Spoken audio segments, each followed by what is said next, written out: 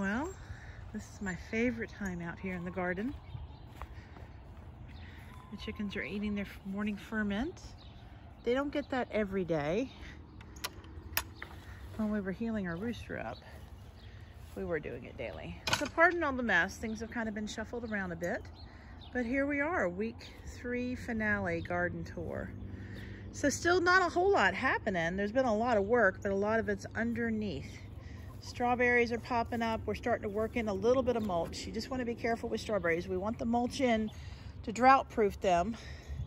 These are all getting real happy. They should be sending runners out themselves in another few more weeks. Let's see, nothing's popping up yet over here.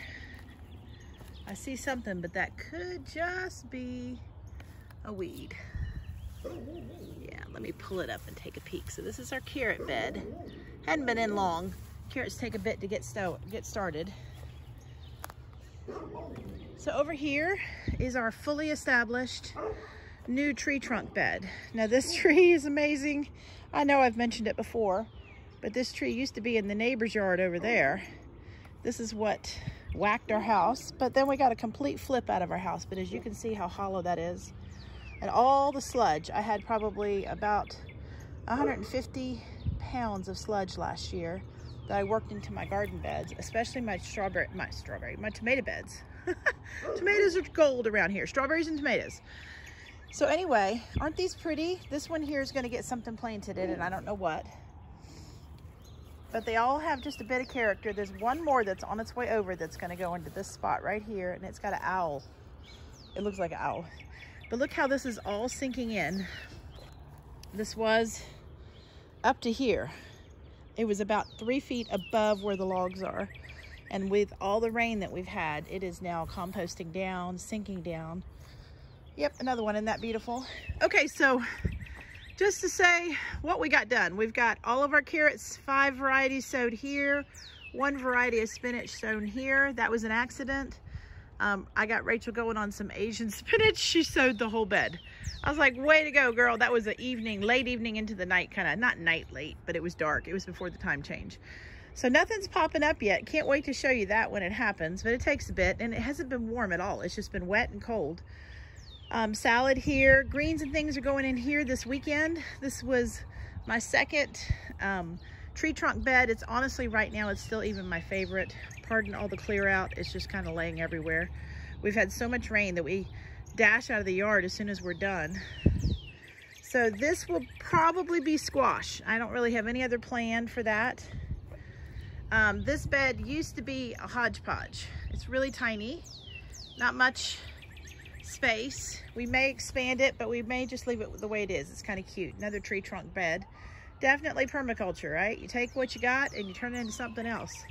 I know there's lots of definitions of permaculture, but that right there is our blackberry just bursting wide open. I'll go over there and take a peek of that as a close-up. But right here, I have to say, what used to be my arch nemesis was this ugly tree over here that was petrified, and we could not cut it down for anything.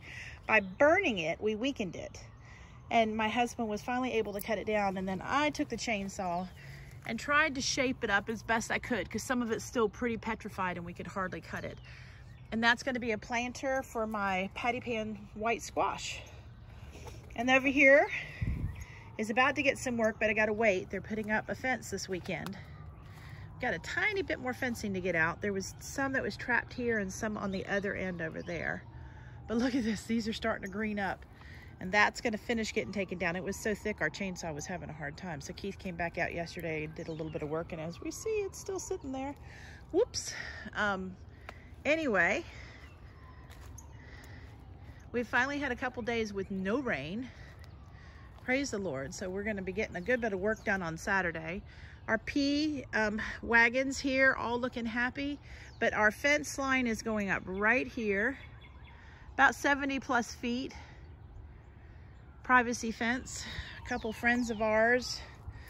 2 men and some skills is all I got to say.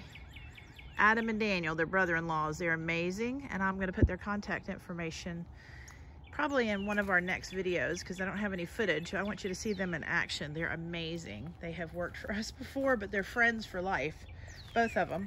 They're families. They're precious. They're lovers of God, and they only do amazing work, and they're so cost effective.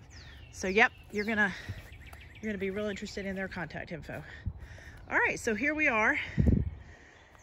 One of 3 tomato beds. This one's almost ready because we have to get our cattle panels up, but that's not in any hurry. This won't be planted till late May, maybe even early June, depending on the temperatures. The cool thing is, all of our chives, I think we planted 6, have come back up. I've not had any other onions do that, but they did. So I'm like super excited about it. Isn't that nice? Beautiful. And so this bed has been burned. We've worked in some horse manure, and we will get that covered up with some hay. The cattle panels are going to get raised. My tomatoes last year went 12 foot high, and as is, this is about 6 foot. So we're going to crank them up a good, because you don't really need support on the lower part, it's the upper. So we're going to crank them up probably at least another 1.5 feet. And we've got some real sturdy wire. I don't think zip ties would do that, but wire would totally do it. And this bed's not been planted yet. I'm not committed to what's going in here, but I've got lots of unusual oddball things, and I'm not going to do a whole bed of anything. And they're not unusual in the sense of food, but more unusual for us. So it's nothing that we've put in our diet a ton. Rutabaga is 0, but I've seen lots of cool recipes of using them and working them into your mashed potatoes or in place of mashed potatoes. I don't think I could pull off in this picky house in place of mashed potatoes. So that's probably what's going to go in here, and some turnips. We haven't sown our beets. We've got quite a few things still left to sow, even though we've sowed a lot. And then of course, this potato bed is almost flat as a pancake now. When we first put our hay in, we put it up to right about here, and it went down. Then we did it again and it went down. Then we planted them. But now with all this rain, this bed is probably at best 5 inches high, which is perfect. That's exactly what you want to happen. While we're over here, let's take a peek. Oh man, I forgot the apricot tree, but we'll slip over there and take a peek at that. So these, and I've got to look up the name. I won't probably say it right, but it's a Japanese technique of training your trees, basically. I mean, you know, if you've seen a bonsai tree, you see the Japanese, they're just talented. They tell the trees what to do. So that's what we're doing. We're telling the trees what to do. I want my trees at full maturity to be picked by a child who's 8 years old. So that's my goal. Also, I don't want a massive amount of shade in my garden. Now, the way I've got all my trees positioned in this garden, it will not add shade to any of my beds. So I place them very carefully based on the way my sun, the sun rises and falls on my garden bed, or my beautiful secret garden. Okay, so potato bed, and this was just some surplus soil. I just sprinkled it on top because obviously we're establishing a bed. Now we're gonna probably, as soon as they start to sprout, I'm gonna put a fish emulsion on there. Now I have it in a powdered form, and I definitely need to link it at some point because I know I've mentioned it a couple times now, but I will link it. I don't think I got it on Amazon. Okay, this is the 3rd tomato bed that will have a little cucumber accent over here. So let's see if we come over here and do it. Oh, Mr. Rooster over there doing his business. We're hoping to hatch out some babies this year. We're only going to hatch out the copper marins because that's what I want to add to our flock. That was the whole reason we hatched them out in an incubator last year. So we've got a male and a female, and now we're hoping to do our own. So I know I've shown you this. I feel like I do a lot of repeating, but y'all have to forgive me. I am in my mid-50s and I've been this way my whole life. So I'm going to do my best. So here's our wagon cattle panel that we put in the shape of a wagon. That's what I call it. And I guess a lot of people just call them trellis or whatever, or they put them a little bit more straight up down. We wanted a wagon shape. So down here, we'll have 4 cucumbers. And over here on this bed, we'll do the same. Well, starting back up, hubby called. So this actually here is just something that you grow. Oh goodness, Becky, what was that called? I only grew it last year, but it's coming up really happy. But it's just a chop and drop fertilizer. And I am drawing blank on the name, so we'll probably just put the name over the screen when we edit and post this. But it's great. It comes back. This is my first year for it to come back. Yeah, isn't that gorgeous? Wow. So it's just a fertilizer. You're growing it just for fertilizer, but it's a really pretty bushy plant. So it doesn't overtake, doesn't look at send out any babies anywhere, but I would have liked if it had, because I chopped and dropped that right into my garden bed. And we're just trying to mulch back these weeds. We're putting cardboard down and then we'll put hay down. So the hay is on its way, the cardboard's down. Otherwise you get to pull them up, and I really don't want to pull them up. And the grass we transplant, because we want grass out here, we don't want grass in here. So we're transplanting the grass, but the weeds we just suffocate. But here's more grass, because you know, these beds and everything down here has got 6 inches of wood chips, the entire garden. The ground, the beds, we did that all last year just to get going, to get nutrients in this dead soil. So strawberry bed number 3, looking amazing. And then we did some transplanting. So we've got a rose that I had in the front that honestly had too much shade and it was getting a fungus. And I thought, it's full sun back here and I want it to be beautiful. This one got a really good trim. We're training this. This is a climbing one. So this whole trellis will be filled with that. Let me show you my trellis. I've got some plans for this. So we've got a nice little wind chime up here. And that rose will climb. Probably won't get any further than up there, but it might, who knows. But I'm gonna put some lights or something out here this summer. We'll see, because we spend a lot of time out here in the late evening. My husband works pretty late, but we always love to have outside time together. All right, well, that's all that's going on in here. Let me show you my log strawberry. That was one I showed you in the very beginning, but look how happy it is. And it looks like we've got the tree stump. That is not uncommon to have your tree stump try to produce a tree. So we'll pull that out, because I don't want that competing with my strawberry. Isn't that pretty? Golly, it's gorgeous. The whole bed's gorgeous. Oh, and we love berries in this house. Oh, I was gonna give you a peek of the blackberry over here as it's starting to pop open. Yep, power tools. We're about to make a shed at the back. So we've got somewhere, this little one here is slap full of other things. Aren't they pretty? Oh my goodness. Wide awake and spring is upon us. And of course this bed is empty right now, so I can't wait to put something in there. We're thinking on what we're gonna put in. We might make this an accent bed with some pretty bulbs, just that are beautiful. Or we might plant food in there, I don't know, we'll see. All right, well, that's it for this end of the garden. I wanna go out here and show you. Let's make a left turn. I showed you the peach tree over there in the corner with the training. I love this one. This one's actually probably my favorite as far as how the shape turned out. There is Nunu visiting the neighbor.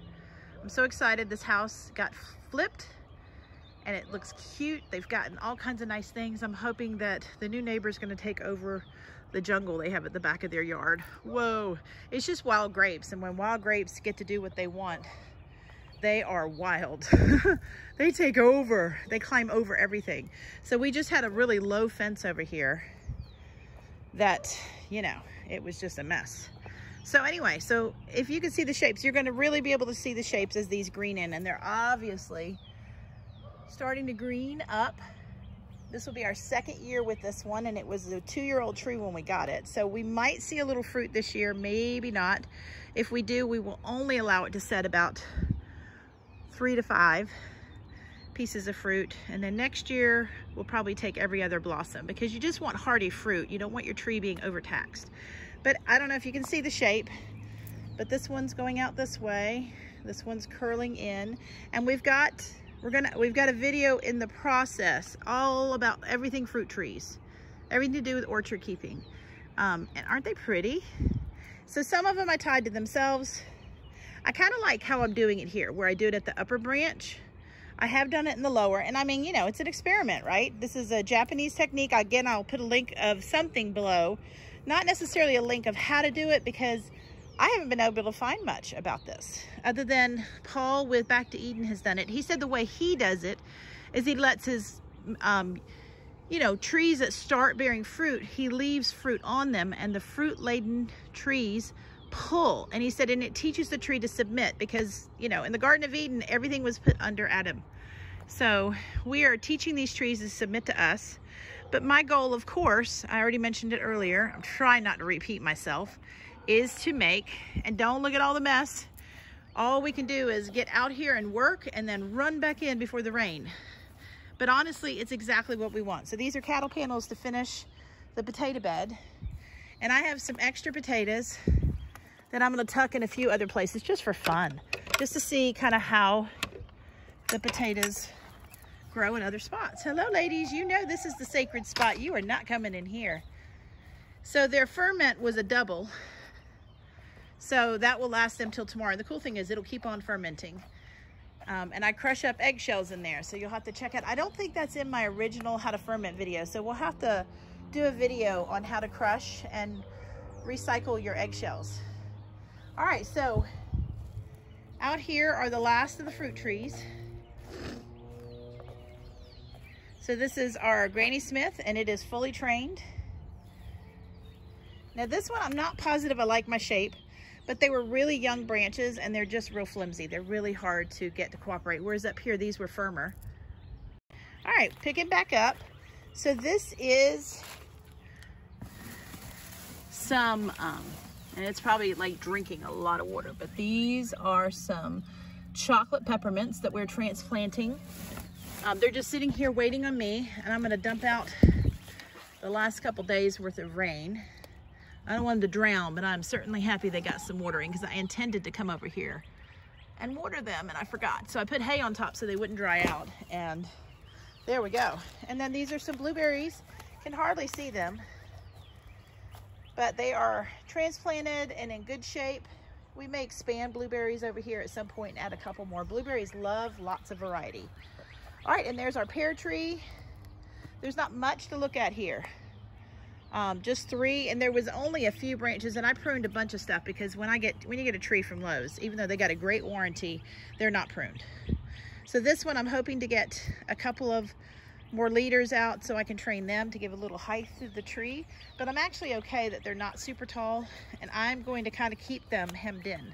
I don't want these to get real big because I don't want to add shade, but the way my sun falls, that all my trees are placed to where it will not interfere and not add shade to the garden.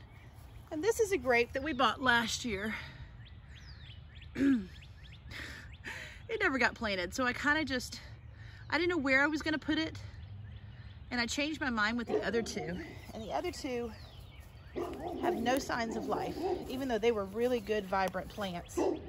Nothing has come of them. There's one, there's the other. They were not placed in a good spot. This one might have survived, I don't know. We're gonna have to give it a little bit longer before I decide that it's dead and buried. Let me see where we are. Sorry, there it is.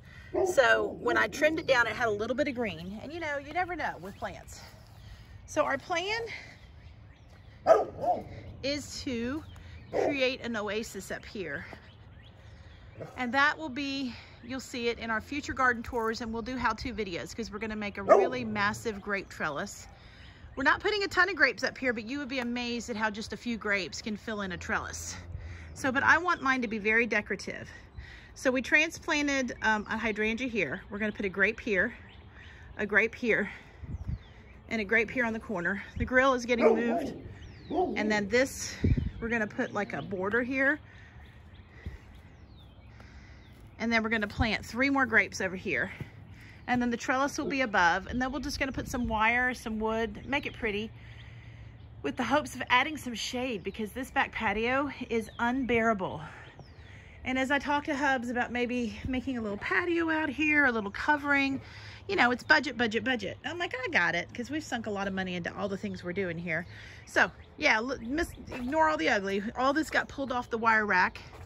That's going to be realigned and put inside the greenhouse once it's finished.